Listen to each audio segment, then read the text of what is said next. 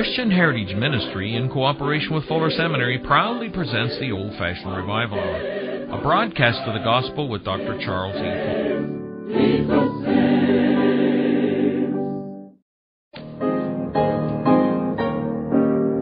Just a few more days to be filled with praise and to tell the old story. Then when twilight falls and my Savior calls, I shall go to Him in glory. I'll exchange my cross for a starry crown, where the gates swing outward never. At His feet I'll lay every burden down, and with Jesus reign forever. Just a few more years with the toil and tears, and the journey will be ended. Then I'll be with Him where the tide of time with eternity is blended. I'll exchange my cross for a starry crown, where the gates swing outward never. At His feet I'll lay every burden down, and with Jesus reign forever. What a joy 'twill be when I wake to see Him for whom my heart is burning. Never more to sigh, never more to die, for the day my heart is yearning. I'll exchange my cross for a starry crown, where the gates swing outward never. At His feet I'll lay every burden down, and with Jesus reign forever.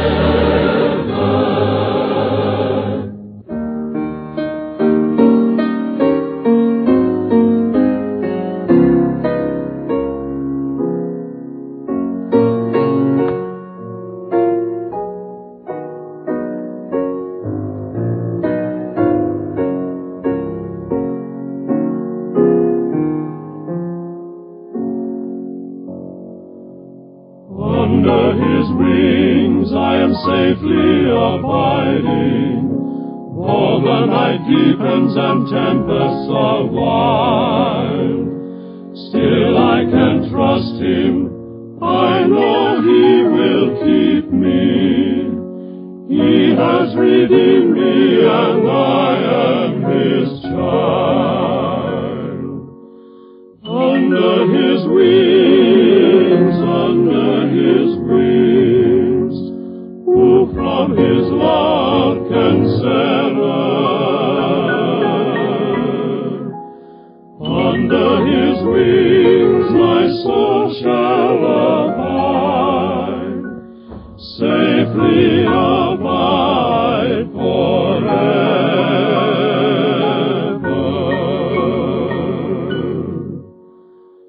Under His wings, oh what precious enjoyment! There will I hide till life's trials are o'er. Sheltered, protected, no evil can harm me. Resting in Jesus, I'm safe evermore. Under His wings, under His wings, who from His love can sever? Under His wings my soul shall abide, safely abide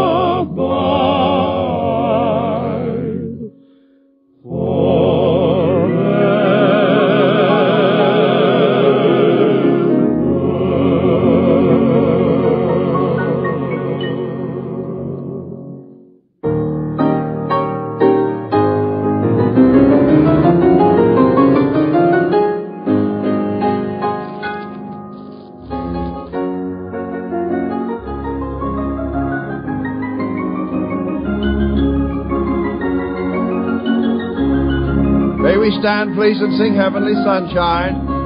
This is one of the features of the old-fashioned revival hour, to have a time of fellowship here at the Long Beach Municipal Auditorium. As you sing through the first time, give as many as possible a good handshake and a good Long Beach welcome. Now all together, really lift it out.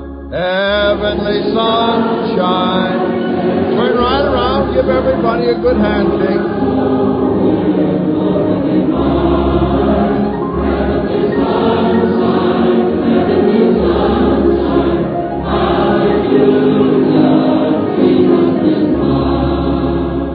Plenty of sunlight, especially after the quartet singing that old familiar song, Sunlight, Sunlight. And now we want heavenly sunshine. We want the real full glory of the Lord's presence. Jesus, the light of the world. Once more now, really lift it up. Heavenly sunshine, heavenly sunshine, lighting my soul with glory divine.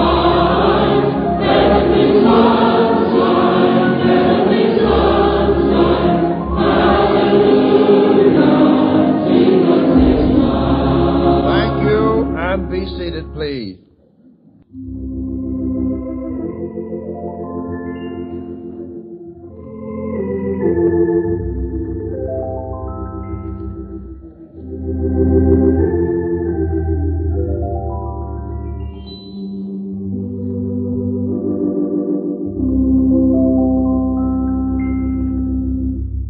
If I gain the world, but had not Jesus, were my life worth living for a day? Could my yearning heart find rest and comfort in the things that soon must pass away? If I gained the world but had not Jesus, would my gain be worth the lifelong strife? Are all earthly pleasures worth comparing for a moment with a Christ-filled life? Had I wealth and love in fullest measure, and a name revered both far and near, yet no hope beyond, no harbor waiting, where my storm-tossed vessel I could steer. If I gained the world but had not Jesus, who endured the cross and died for me, could then all the world afford a refuge, whither in my anguish I might flee? Viola Crocker was the soloist on that lovely number, If I Gained the World.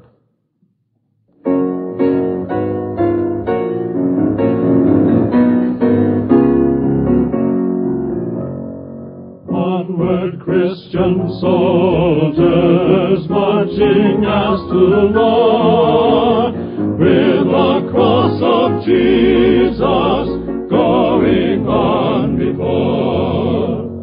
Onward, Christian soldiers, marching as to the Lord,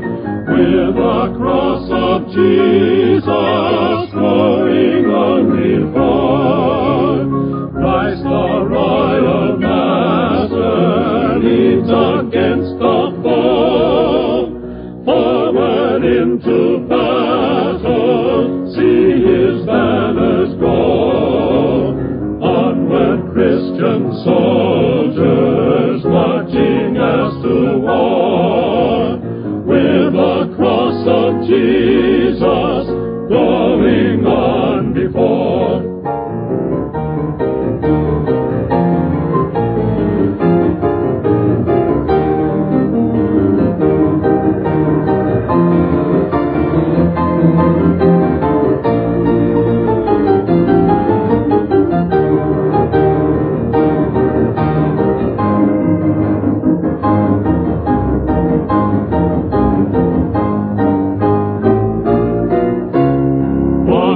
Christian soldiers marching as to war, with the cross of Jesus going on before.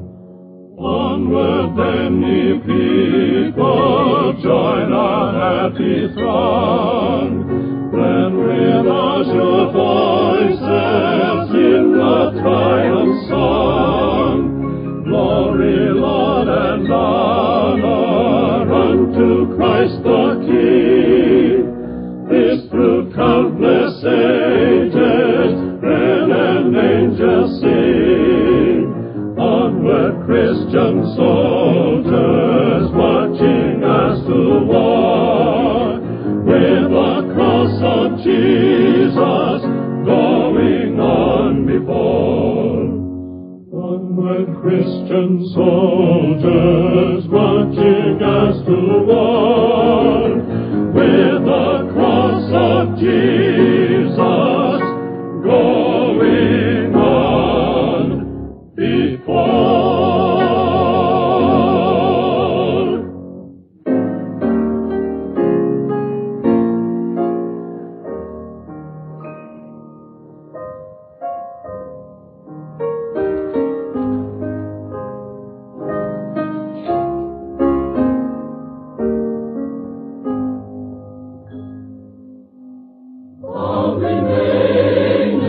Redeemer, Lord of peace and Lord of strife, Jesus Savior, Lord forever, thou remainest Christ my life. Thou remainest, thou remainest, thou remainest, thou remainest, thou remainest Christ my life.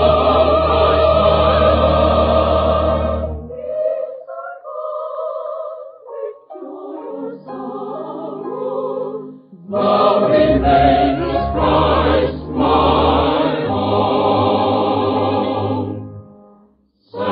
satisfying every longing of my sinful soul for grace.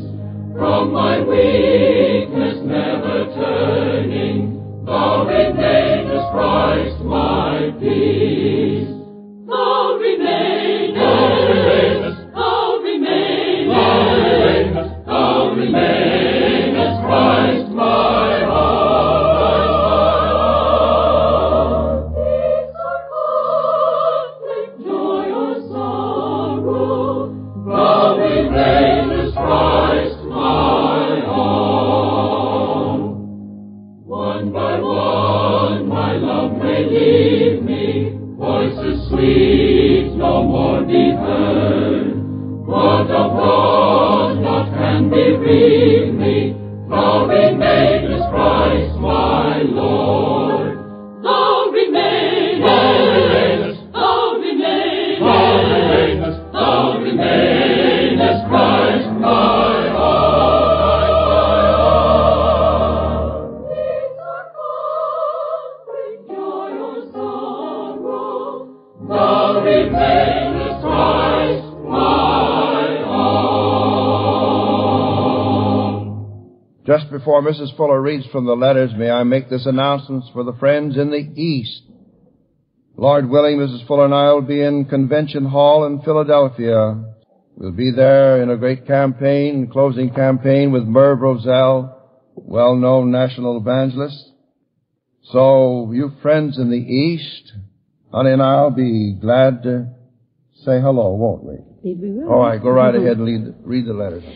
Greetings, friends. A young man at Sampson Air Force Base in New York writes a good letter.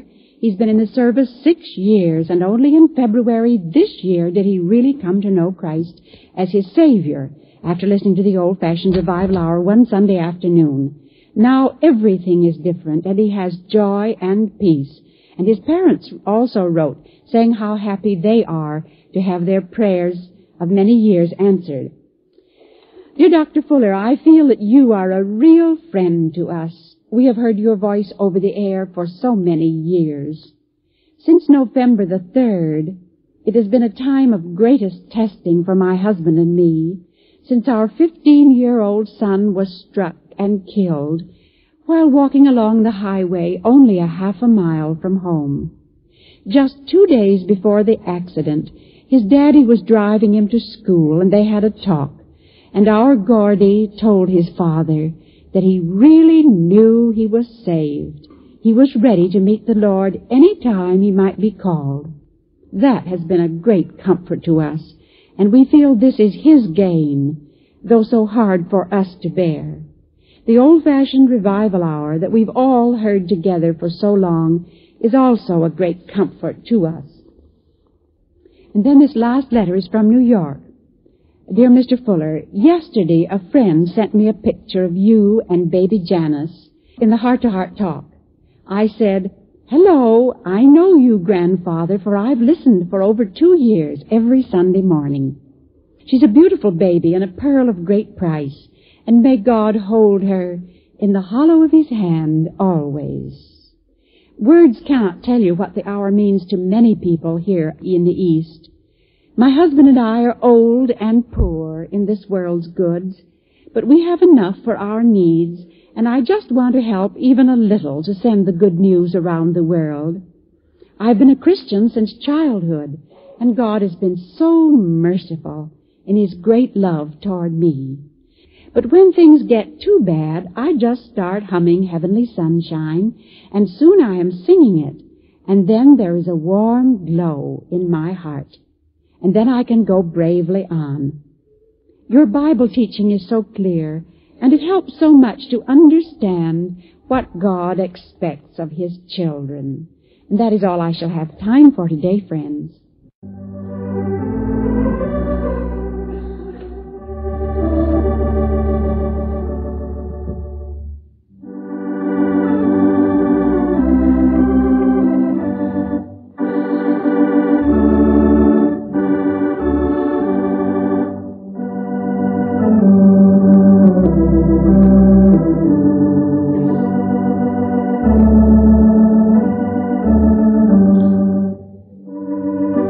Stand, please, and sing 2 verses of number 137. There's not a friend like the lowly Jesus, no, not one.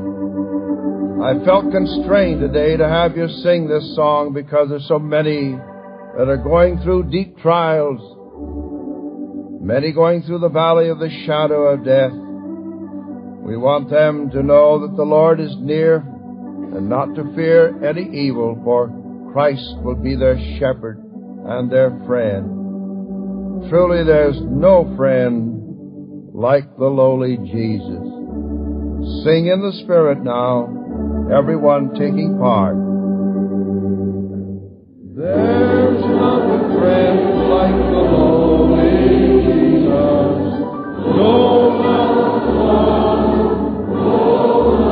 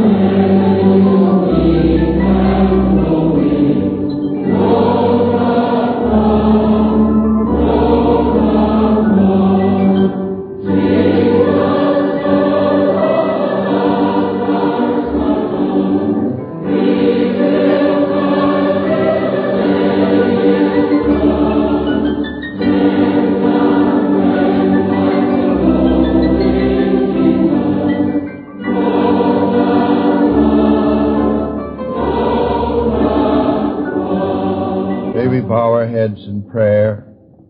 Our Father, we thank Thee for the Lord Jesus today, who can be touched with the feeling of our infirmity, tested in all points like as we are, yet without sin.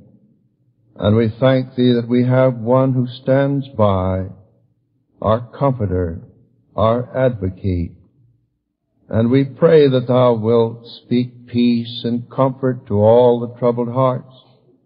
And like the Sea of Galilee that was in high waves in the little boat, and those in the boat about to perish, Thou didst speak peace, and there was a great calm. Jesus, the friend of sinners today, speak peace to hearts that are hardened, that need Thee as their Savior. And then speak comfort and peace to the troubled hearts that are already members of the body of Christ. And truly may we sit in heavenly places today, and may Christ have the preeminence in all that we do. For we ask it in His name. Amen.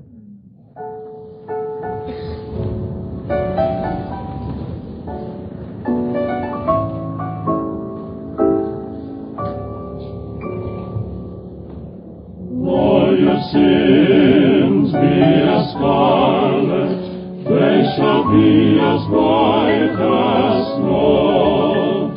Though your sins be as scarlet, they shall be as white as snow. Though they be red like crimson, they shall be as gold. Though your sins be as scarlet, though your sins be as scarlet, they shall be as white as snow. They shall be as white as snow. Hear the voice that entreats you, oh, return ye unto God. Hear the voice that entreats you, oh, return ye unto God. He is of great compassion and of wondrous love. Hear the voice that entreats you. Hear the voice that entreats you. Oh, return ye unto God. Oh, return ye unto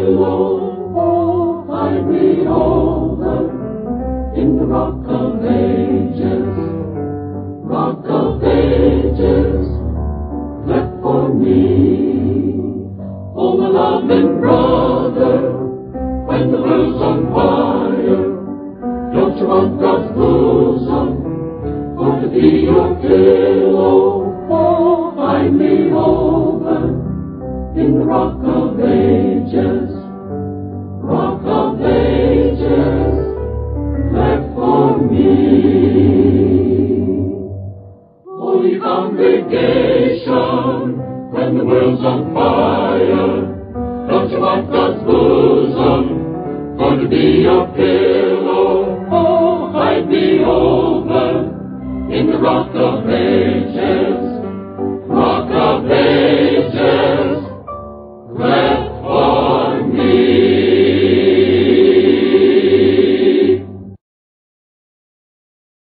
listening to the Old-Fashioned Revival Hour with Dr. Charles E. Fuller. His message for today is the Spirit-Filled Life. Open your Bibles to the book of Ephesians, chapter 5, verse 18, as we rejoin the broadcast. I'll provide additional information after Dr. Fuller's message. I wandered in the shades of night till Jesus came to me, and with the sunlight of His love did all my darkness flee. Sunlight, sunlight in my soul today, sunlight, sunlight all along the way. Since the Savior found me, took away my sin, I have had the sunlight of His love within. Soon I shall see Him as He is, the light that came to me. Behold the brightness of His face throughout eternity. Sunlight, sunlight in my soul today, sunlight, sunlight all along the way. Since the Savior found me, took away my sin, I have had the sunlight of His love within. Though clouds may gather in the sky and billows round me roll, however dark the world may be, I've sunlight in my soul. Sunlight, sunlight in my soul today, sunlight, sunlight all along the way. Since the Savior found me, took away my sin, I have had the sunlight of His love within.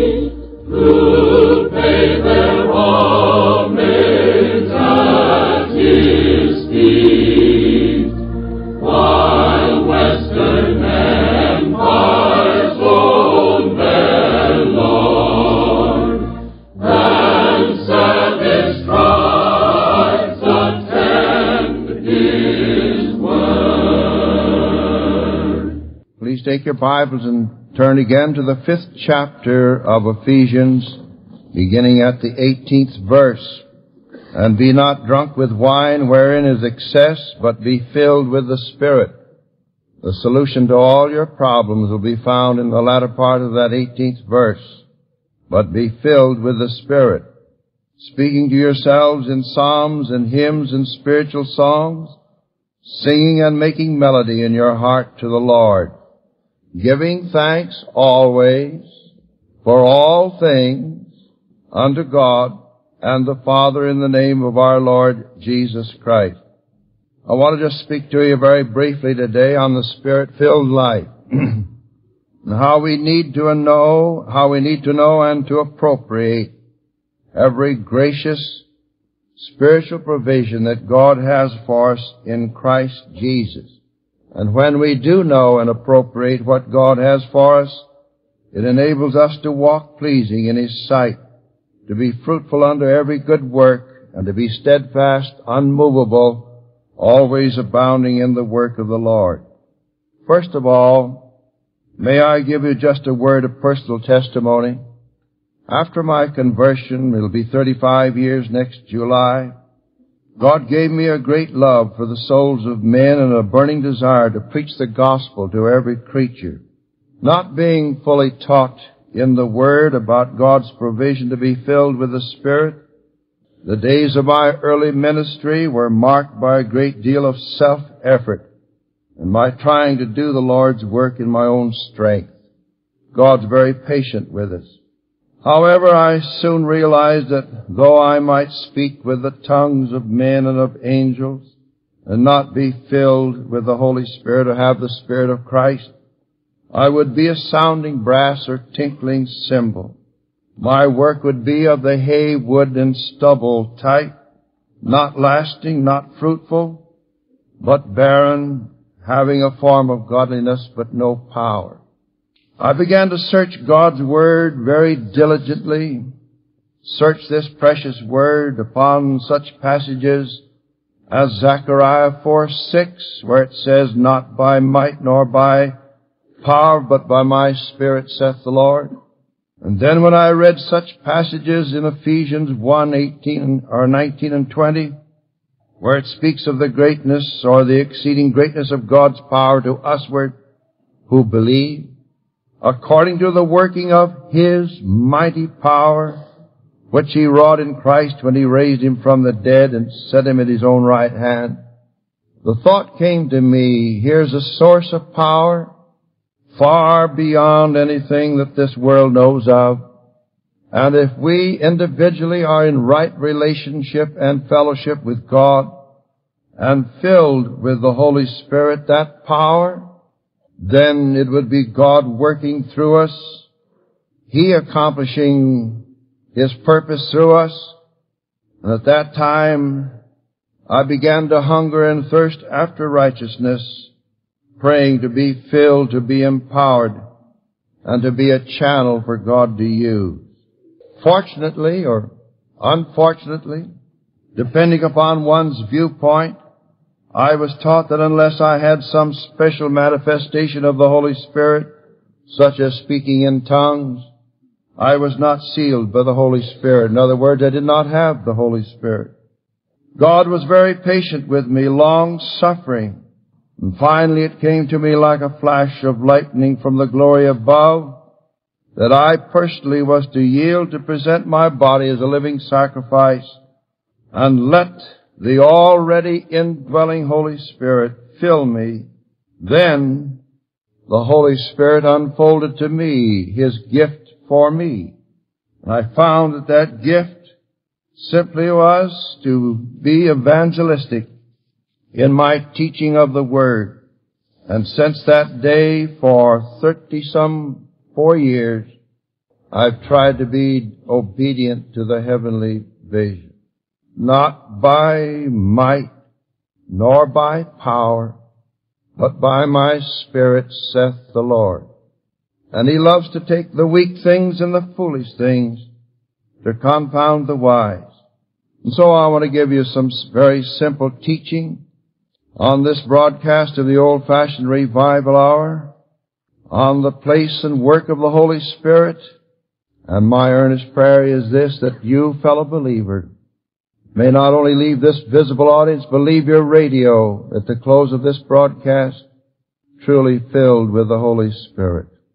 May God grant it. Take your Bibles and turn to the 14th chapter of the Gospel of John, beginning at the 16th verse. The Lord was at the Last Supper. Calvary was just ahead. And He had His disciples seated with Him around the table. He was speaking to His disciples, and He said, I will pray the Father, and He shall give you another Comforter, that He may abide with you forever.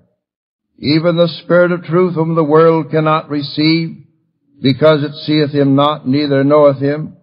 But ye know Him, for He dwelleth with you, and shall be in you. I will not leave you comfortless. I will come to you. And then the 26th verse. But the Comforter, which is the Holy Spirit, whom the Father will send in my name, He shall teach you all things, and bring all things to your remembrance, whatsoever I have said unto you. The 16th chapter of the Gospel of John, verses 7 and 8. Nevertheless, I tell you the truth. It is expedient for you that I go away, for if I go away, the Comforter will not come unto you.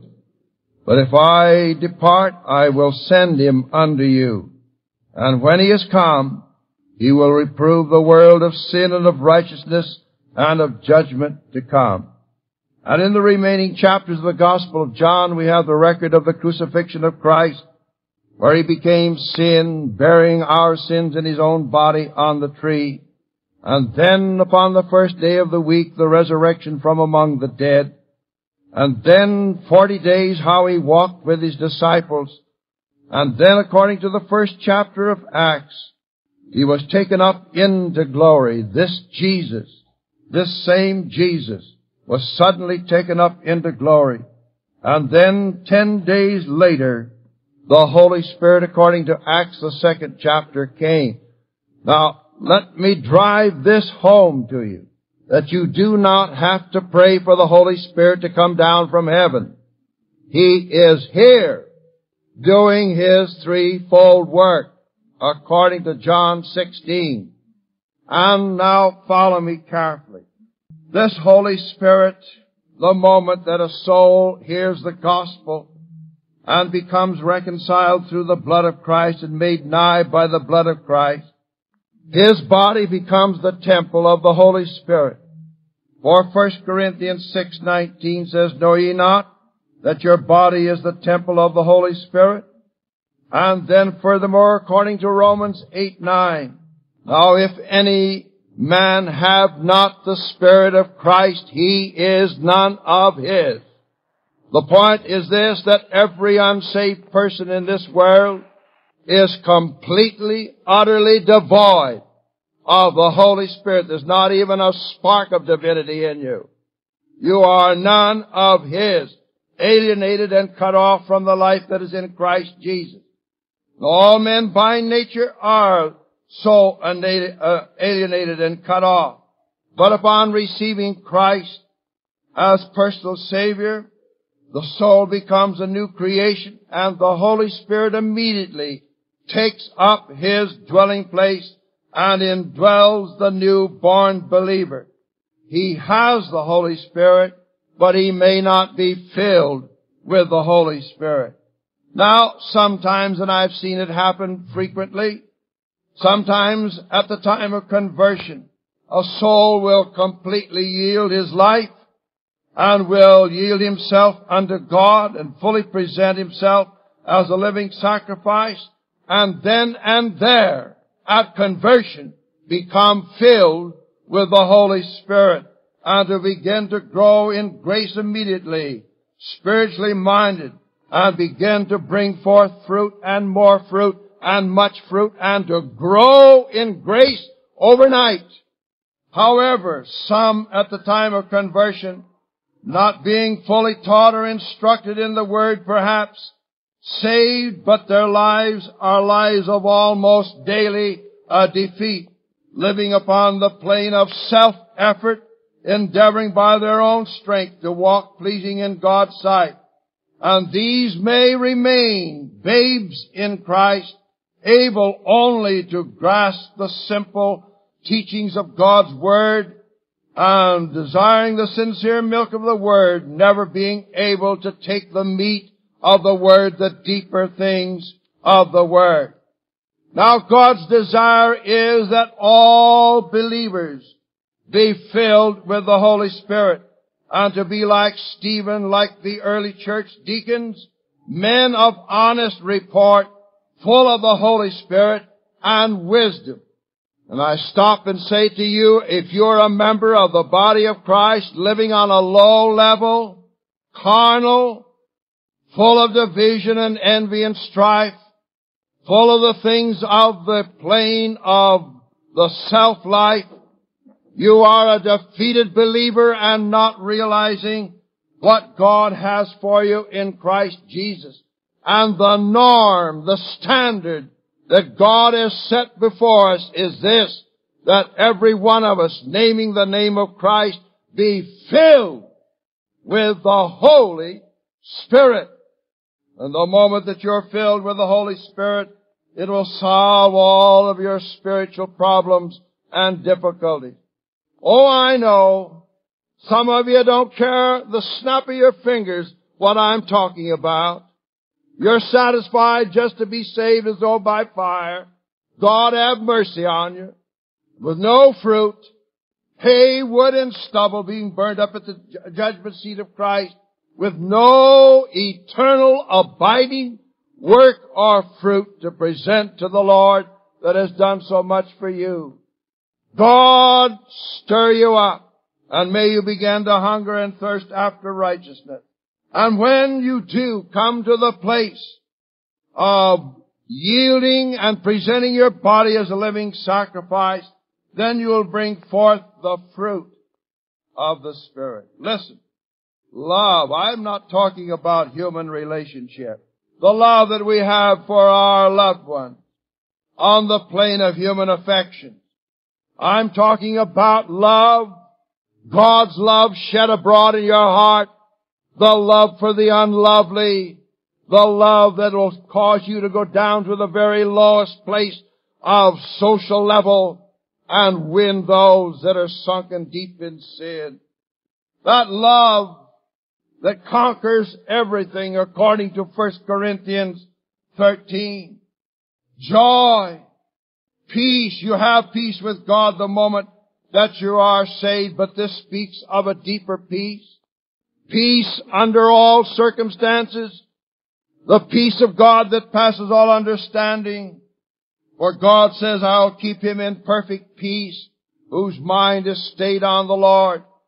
Not only love and joy and peace, but long suffering, gentleness, goodness, faith, meekness, and temperance or self-control.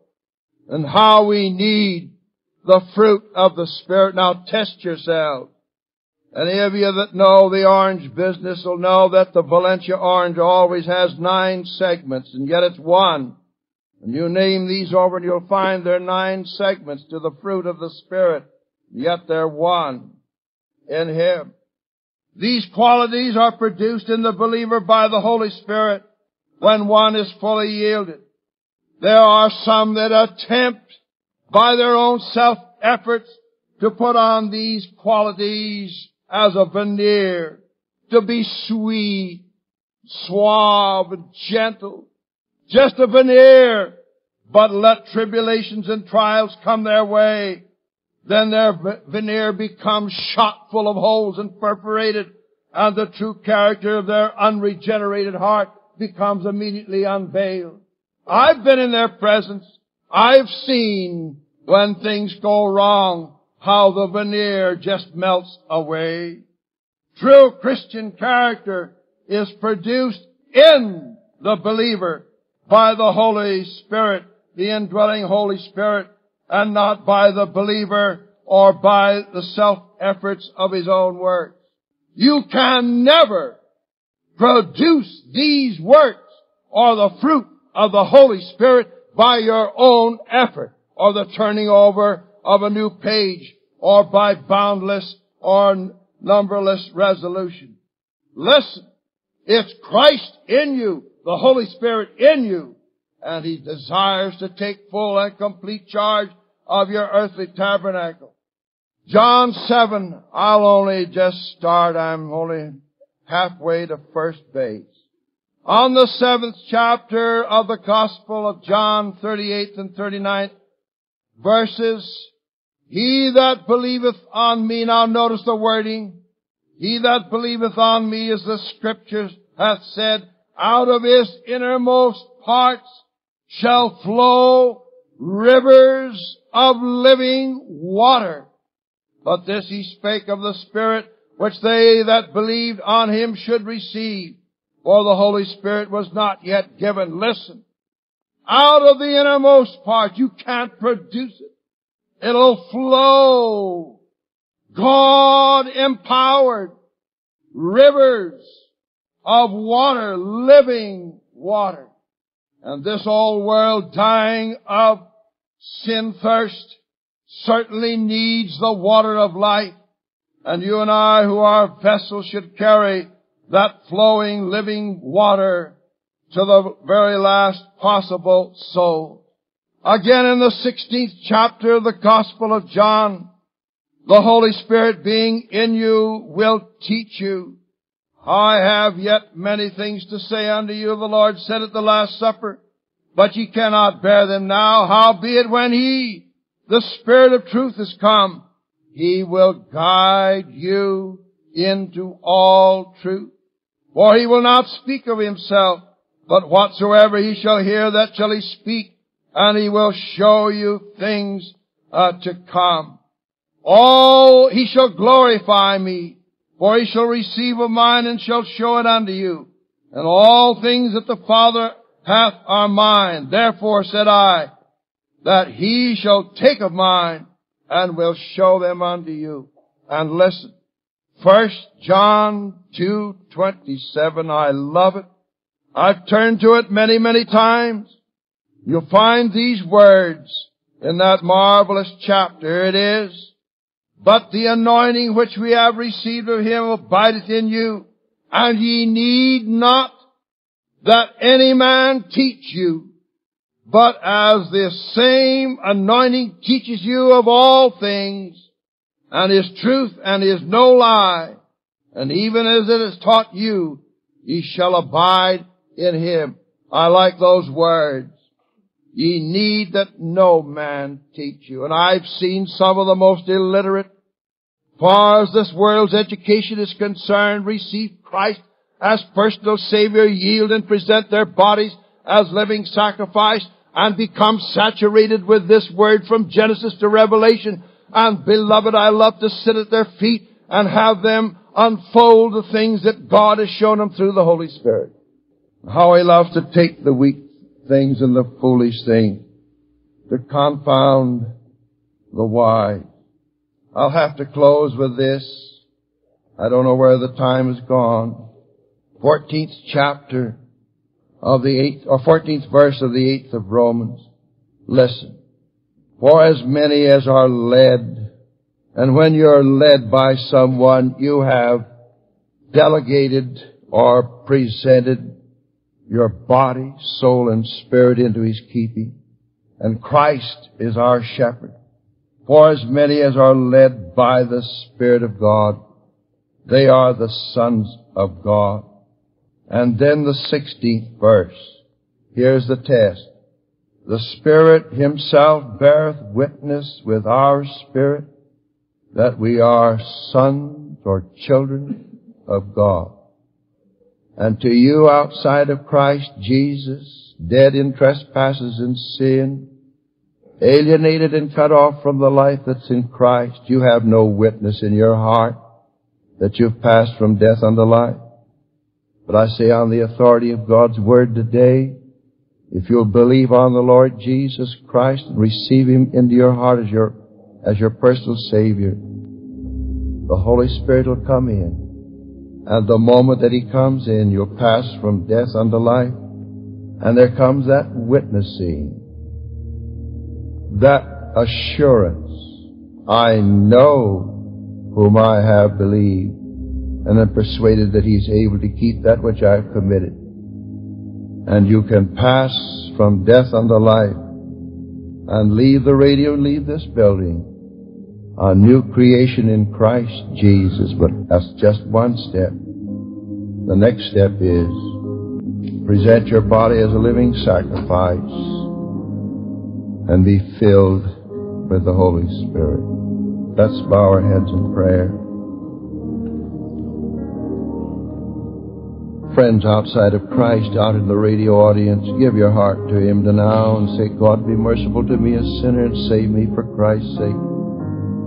And let the Holy Spirit of God come and indwell your heart. While our heads are bowed in this splendid visible audience today, in the quietness of the closing moments of the old-fashioned revival hour, how many will put your hands up and say, pray for me. I need Christ as my personal Savior. Please pray for me. I want to accept Him today. God bless you. Is there another hand to go up in the audience here? Say by the uplifted hand, Brother Fuller, pray for me. I need Christ. God bless you. I need Christ as my personal Savior, and I want you to pray for me. God bless you back there. Is there another one here on the lower floor of the auditorium in Long Beach? God bless you. Anyone, any place? God bless you. God bless you. God bless you over here. Souls, hands going up all over. Continue in prayer. This is Charles E. Fuller bidding you goodbye and God's richest blessing upon you. Amen.